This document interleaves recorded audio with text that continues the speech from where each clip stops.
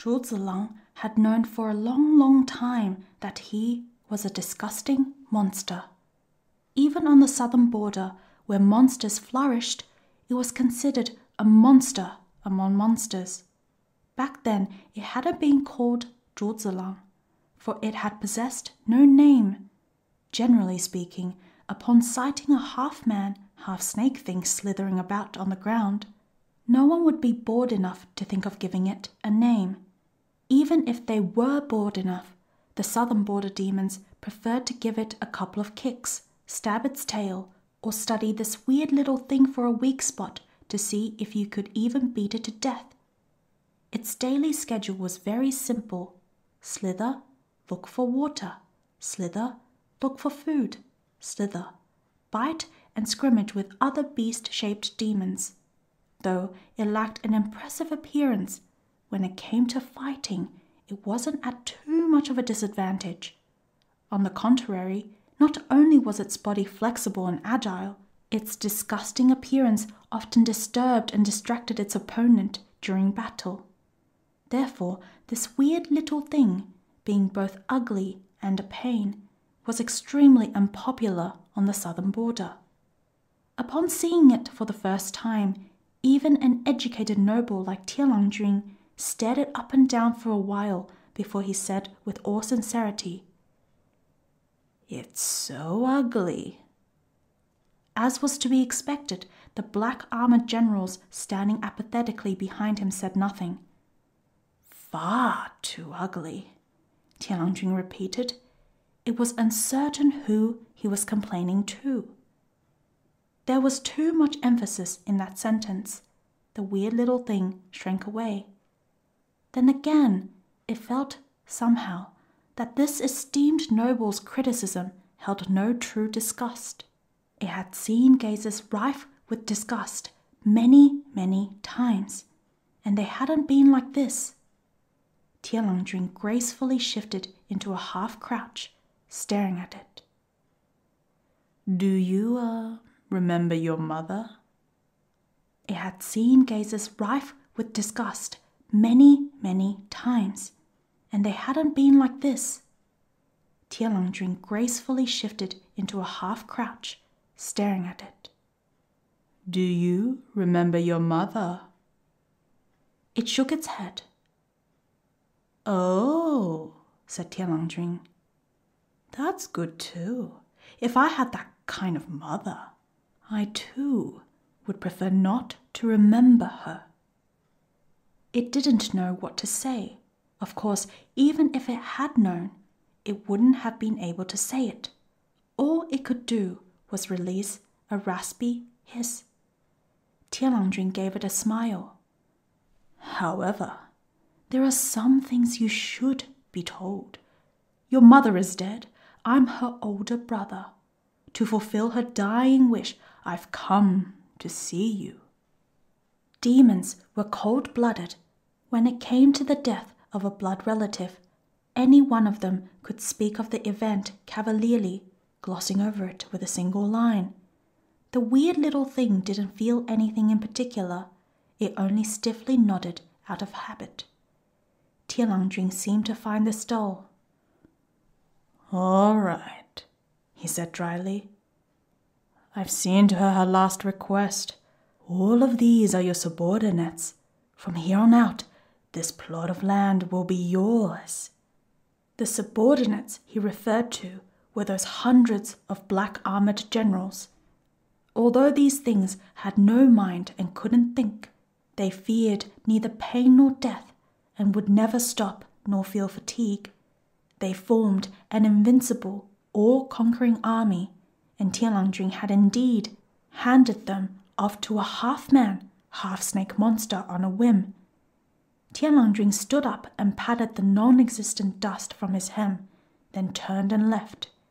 In an unexpected development, the weird little thing wavered in place before wriggling its way after him. Tianlangjun looked back, bewildered. "What are you following me for?" The snake man dared not move. At the sight of this, Tianlangjun took another step forward, and it once again began to slither behind him, squirming. Tianlangjun stopped in place and asked in confusion, "Can you not understand me?" This scene repeated once, twice, then 3 times. In the end, Tianlangjun simply ignored the thing, going on his way with his hands clasped behind his back. The snake man clumsily tagged along after him. Tianlangjun's was a special existence. His blood was noble and his status extraordinary. So naturally, he had no shortage of enemies. As the snake man followed, countless rabble came to make trouble for him. Despite Tianlangjun clearly having no need for outside help, the snake man always stepped up to fight with all its might, offering its meager martial ability. This happened numerous times until Tianlangjun finally couldn't ignore the thing's existence. He sent the battered and bruised snake man 2 glances and delivered his assessment. "Still too ugly." Wounded, the snake man shrank back. Tianlangjun smiled again. "And also stubborn. That's not very personable." Even after following him all this time, the snake man had never once flinched back from the many difficulties and obstacles. But when met with this unkind evaluation, it was filled with the impulse to turn and run, no, slither away. It never would have guessed that in the exact moment, Tianlangjun would place a bare hand on its head and sigh. "Both ugly and stubborn. I can't stand to watch this any longer." A strange and gentle flow, both warm and cold, coursed through all its limbs and bones. But how could it have limbs? The snake man realized very quickly that, without its knowledge, 4 perfectly whole limbs had sprouted from its once deformed torso. On top of that, 10 fingers, things he had found exquisite yet unattainable, had appeared upon his new palms. It was the body of a youth. The youth's age was around 15 to 16, its complexion fair and figure slender, healthy and whole.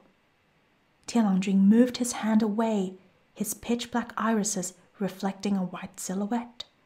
While holding the youth's chin, he said, "I think this looks a bit better. Any thoughts?" The other opened his mouth, wanting to speak. He'd finally managed to obtain a man's form, yet no matter how he tried, his mouth and tongue failed to obey his commands. The moment he opened his mouth and a slightly sluggish sound escaped, a warm liquid slipped out of his eyes. Though Tianlangjun firmly believed that his lord could do no wrong, he secretly thought that his lord's brain actually wasn't too sharp. Even after receiving tacit permission to stay at Tianlangjun's side, for a long period of time, Zhúzhīcí had no name.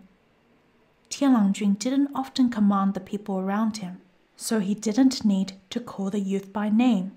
Hence, they passed many months in a muddle. Then, one day, Tianlangjun wanted to find a certain poetry collection from the human realm. He overturned boxes and cabinets but couldn't find it, and it wasn't until he was forced to call someone for help that he suddenly remembered he had a nephew whose presence was about equivalent to that of a patch of empty air and was currently sitting in the corner of his study. But after calling out, "Hey," he couldn't think of what to say next. Tianlangjun frowned and thought for a while, then said, "Have I never asked for your name?" "My lord, this subordinate has no name," his nephew honestly replied. "How can you have no name?" Tianlangjun asked, bewildered. "That's so strange. Then what am I supposed to call you?" "Whatever my lord wishes to call me will do." After saying this, the youth walked to the bookcase and pulled out the poetry collection from where Tianlongjun had randomly stuffed it after finishing his read. Then he presented it to his lord with both hands. Tianlongjun was most satisfied. As he took the collection, he said, "Not having a name is not a problem. We can simply give you one." After flipping through a couple of pages at random with his head lowered, he chose a phrase on a whim. "Let's call you Zhúzhīcí." With his sharp eyes, he'd given the text a skim or two. "By tender green willows over placid river waters, I listen to my lover sing his song on the shore. The sun rises from the east as rain dims the west. Here clear skies and dark mingle in concord." Bamboo Branch Song, 竹子词. His nephew shook his head. "You don't like it?" asked Tianlongjun. He handed him the book. "So picky. Then choose one yourself." His nephew didn't know whether to laugh or cry. "My lord, only nobles can use such a title." "So particular even at your tender age," said Tianlongjun. "Fine, then we'll call you Zhúzhīlang." Everything Tianlongjun did was done flippantly. He'd flippantly given his nephew a life, and he flippantly gave him a name. And at this moment and this place, due to him, Zhúzhīlang was flippantly born. But no matter how careless, how childish his behavior, he was still Tianlongjun, the person for whom Zhúzhīlang would brave both fire and flood, for whom he would sacrifice 10,000 lives. One could scarcely imagine that Tianlongjun was also pondering whether his nephew had spent too many years as a snake and had therefore become a little foolish. Said nephew refused to call him, quote, uncle, and insisted on calling him my lord. He refused to go be a carefree lordling on the southern border and instead insisted on following Tianlongjun to be an errand boy. He even refused a good quality name, insisting on demoting himself. He truly was a bit foolish, but a brain that wasn't sharp was a lifelong problem, so it couldn't be helped. Let him do as he wishes. Tianlongjun truly loved any and everything to do with humans. He probably felt that demons were a cold and boring lot, yet when it came to humans, he nursed a strange passion for a beautiful mental image of that foreign race, almost to an exaggerated extent. Any time he went anywhere, his most common destination were the borderlands. He'd pass the boundary markers, and on his short stays, he'd drink some wine while listening to stories. But on his long stays, it wasn't out of the question for him to spend a whole year or even more touring the human realm. Tianlongjun probably wasn't the type to enjoy being followed. He often dismissed his black-armored generals in the hundreds or thousands. But as far as Zhúzhīlang was concerned, first off, he didn't talk much, and second, he didn't get in the way. He only silently followed after Tianlongjun, so it wouldn't have been very different if he hadn't existed at all. Sometimes he helped out by paying the bill or running an errand, and he was both convenient and considerate, so he didn't particularly annoy his uncle. Even when he was meeting with that maiden Su, neither of them minded Zhúzhīlang tagging along. As if of one mind, they both pretended Zhúzhīlang was a real snake who could understand neither normal conversation nor more intimate exchanges. They focused on each other and acted like he wasn't there. Only once did Tianlongjun try to drive Zhúzhīlang away, even telling him to, quote, get lost. As someone who'd always pursued grace and refinement, had been some of the crudest language he'd ever used. Bailu Mountain. As for what Tianlanjun and Su Shiyan's first meeting was like, Zhuozhi didn't witness it himself. At the time he had, at Tianlanjun's request, been standing in line for a famous author's newest work. Initially, he felt no curiosity about their meeting, but after it happened, Tianlanjun fell into an odd state for a long time. While Zhuozhi was acting as a snake-shaped transportation device, Tianlanjun said from his seat on his head, In the plays I've read, maidens of the human realm are unanimously gentle as water, considerate and charming. Hence, I thought that all maidens would be like this. So I've been lied to. Zhuozhi, one can't read too many plays. Then, another time his lord, who'd conclusively forgotten about not reading too many plays, was enjoying another with relish as he said, Do I look like someone who can't carry things? Or someone who's so poor they can't even afford the trip home? Then, when Zhuozhi was doing his laundry, Tianlanjun crouched gracefully beside him while saying, Zhuozhi, what do you think of my face? Is it not handsome?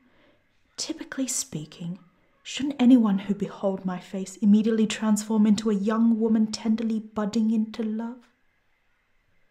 Zhuozhi shook out the clothes he'd wrung and hung them on a bamboo pole, respectfully agreeing. At the same time, he was thinking of how he'd read quite a few of his lord's nonsensical plays together with him.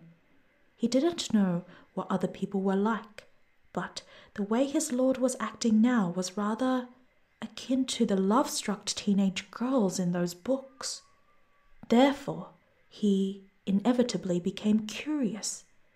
In Zhuozhi's imagination, a maiden who entered an abandoned town filled with troublemaking demons all by herself, who, while dispatching evil spirits, had told Tianlanjun to sing and play his music further away so he wouldn't get in the way, and who, after dispatching them, had handed Tianlanjun 3 silvers, saying that it was money for his trip home. Well, even if she wasn't burly and heavy-set, she should at least look like a martial arts master with fierce and ferocious eyes. For all that, when he finally met the culprit behind Tianlanjun's bout of philosophical soul-searching, which had tormented Zhuozhi for many days, he realized that the culprit in question was not quite like what he'd envisioned. Tianlanjun loved wandering the human realm, and wandering the human realm required spending money. Yet he never remembered to bring any, so Zhuozhi could only remember for him. However, Tianlanjun had no concept of money's value, and therefore he knew no restraint. Whenever he felt gallant, he slapped down thousands at once, and it was impossible for Zhuozhi to stop him. With these spending habits, things would have been difficult even if they'd had a mountain of gold or a sea of silver. Thus, in the end, they constantly ended up broke.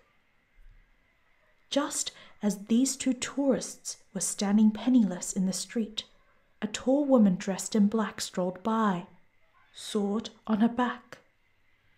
"Hold," said Tianlanjun. As their shoulders brushed, that woman slightly raised her eyebrow, a mocking smile curling a corner of her lips, and she did indeed halt. "If one sights an injustice while on the road," said Tianlanjun, "should they not draw their sword to give aid?" If this is a matter of drawing her sword, this humble one will consider it.